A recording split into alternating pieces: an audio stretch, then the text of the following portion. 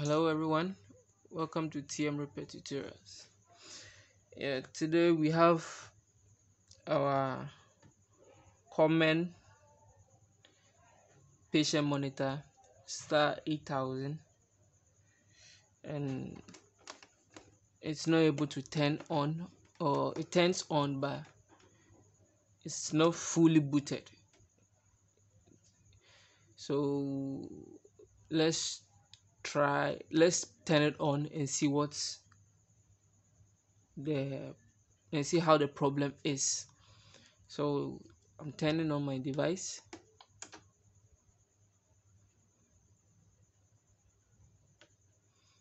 Okay, device is on. So let's see what happens.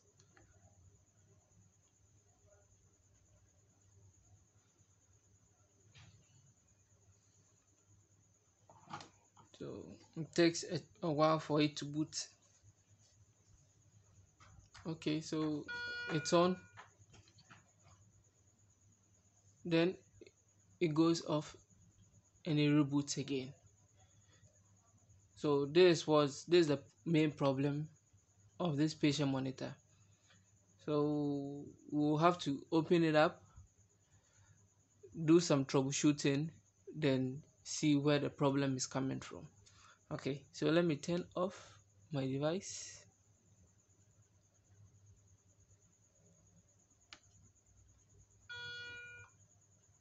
Okay, my device is off, power cable out. Okay, so let's take it out. So we have some screws here, 1 2 3. Let's try and take all of them out. Okay, so let's go.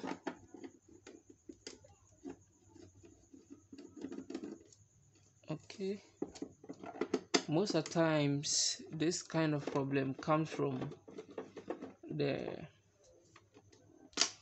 brain of the board. That's the controlling board, the one that controls the SpO2, the NIBP, ECG, the CO2. Those are the boards that normally causes this kind of problem to shut down. And also it can be from the picture board, the board that displays all the functions. So first of all, let's open it up and find what's really the cause of this kind of problem. So I'm almost done.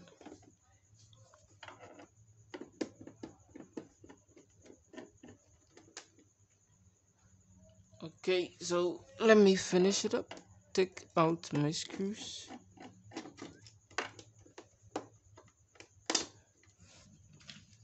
Okay, yeah, so all the screws are in here. Let's try to open it up. Okay, something just fell out. Let me take out the stand. That's my cat.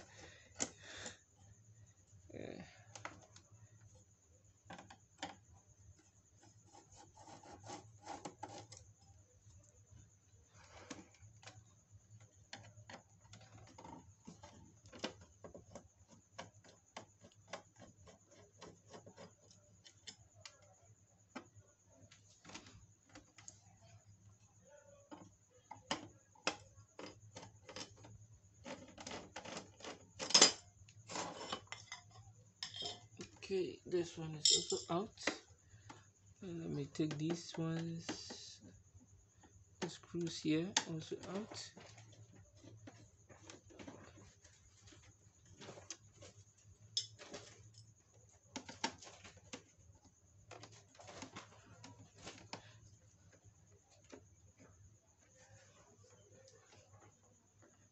Okay, then let's open it up.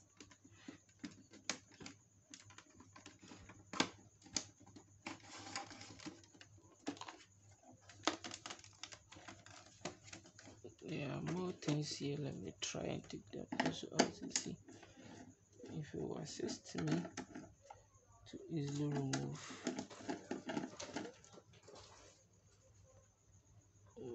It's like nothing. It does not really supports not anything much. So let's try taking our device out.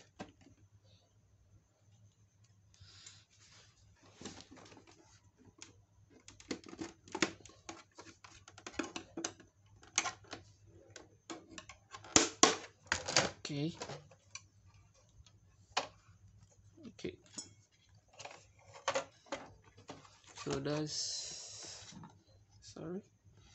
So that's our main device here. In here, so this the picture board controls all the images. The panel in front, it controls almost everything here.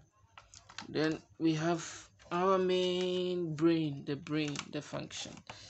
So in here we have the board here controlling the BP, controlling the SpO2, controlling the NIBP. So the device is not turning on. So why is it not turning on? And it seems I can see something which is telling me the device has been tampered with. There's supposed to be a device here connecting this and that. This device controls the SpO2, and if the device is not connected, then there will be issues. Possibly too, I might be wrong, because if there should be a connection here, it will be like a bridge between these two lines here, and it's supposed to supply connections to this connector, but it's been done here, so no need for that.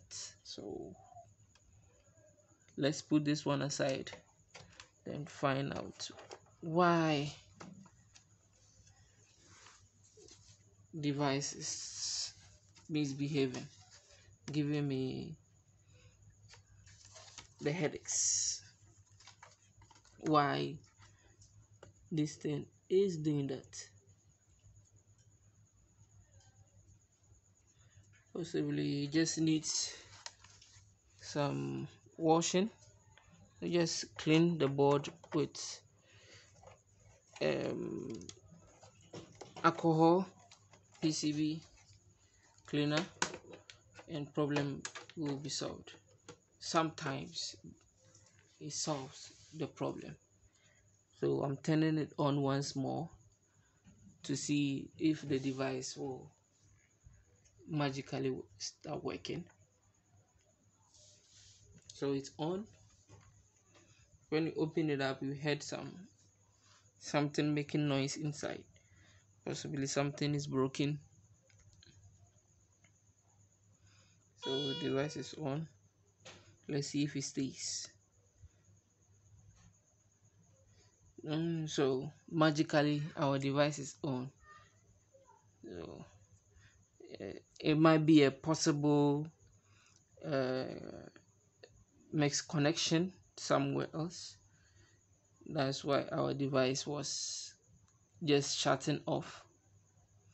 So by opening it up and plugging it back on, device is stable. Okay, so I will further take it out, do small cleaning, just cleaning the board, then searching if there's anything that's supposed to be maintained, then we can move on, then finish this device. Okay, so let's go on with that. Let me turn it off, so properly shutting down. Okay, so I will take this thing out. Yeah, let me find the device that was making sounds in there.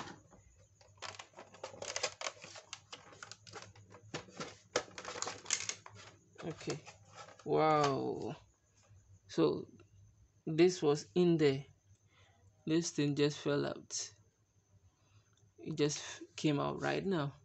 So possibly it was having a contact with something and the device was shutting down automatically because this device was causing a short. So this is out now. Let me use my brush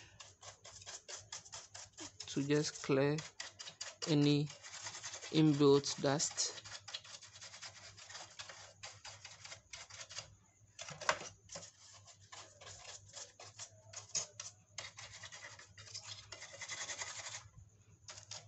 SPO2, NIVP, SPO2, NIVP connectors are well, no leaks, pipe looks solid, well connected, valves also well connected, tube well connected, so we don't have any issue here as it seems here right now. So let me also slightly brushed my picture board.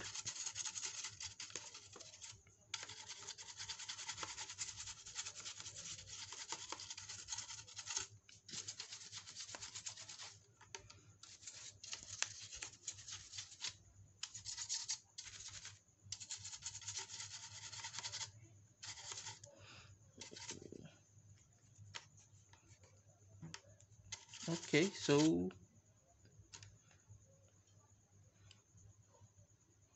I think everything here looks legit. To be on the safer side, I want to use my PCB spray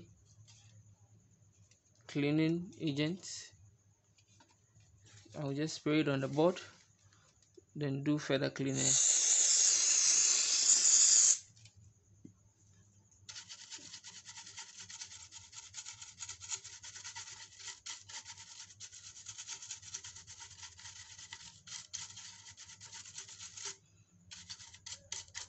Okay, I'll do more here.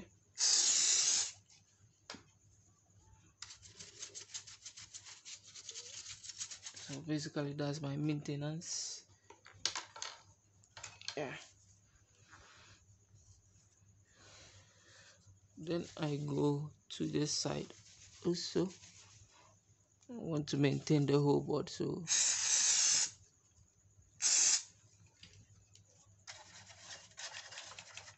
do further cleaning here. Okay, I will leave this side out. Yeah, so device is good. Let's wait a while for it to dry,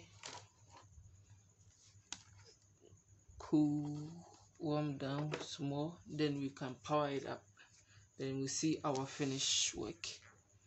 Then we will do a try test, check our SPO2 to see whether the device is working properly and all functions are okay. So just wait. Okay, so device is dry enough. Let's plug everything back. Yeah, everything is well connected. Then let's turn it on.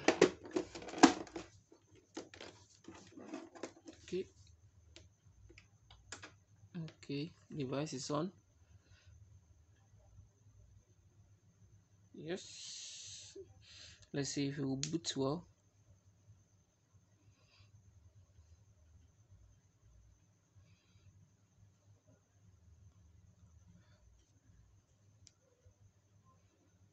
Just wait. Then device is on. Okay, wow, so it looks like the device is in good condition. Okay, so the next thing, we are supposed to check if our SpO2 works well. I have my SpO2 cable here. Then we'll check it and see if our sensors are well connected and are in good condition. So I have my SpO2 connector here. Let me connect it to the device. So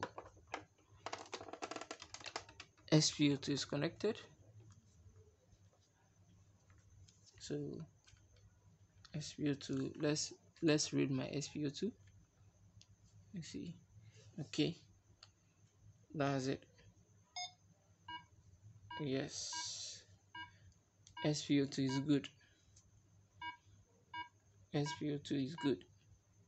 Let's see if our NIBP will also start pumping.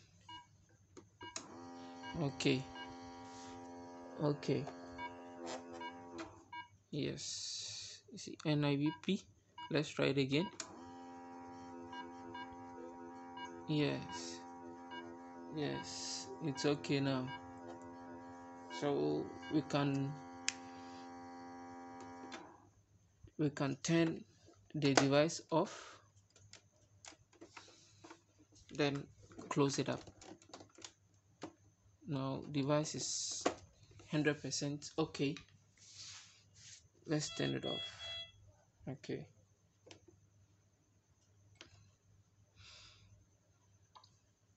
thank you. Okay, so in all, the device needed some minor maintenance for it to initialize well. So that's it. Please subscribe to the page, leave any comments, just type something. If you have any question, just ask me, then let's communicate. Okay, see you the next time. Bye bye.